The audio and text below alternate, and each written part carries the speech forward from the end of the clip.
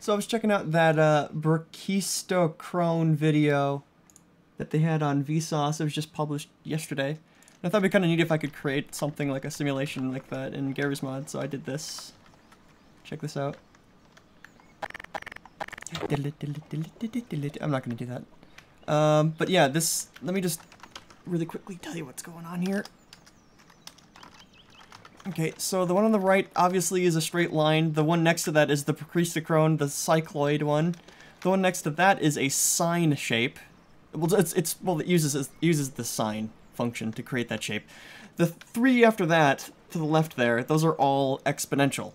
So, I just tweaked the values for that to give it a slightly steeper curve. And anyways, let's go ahead and get this back to normal speed. And let's see what happens. One sec. And not a huge surprise, the cycloid curve is the one that wins. The one next to that, the sine, is the next one, and then the next one being that exponential curve. And let's see here. So then exponential curve, and then of course the linear one is dead last. There you go. Let's do that again, but at full speed.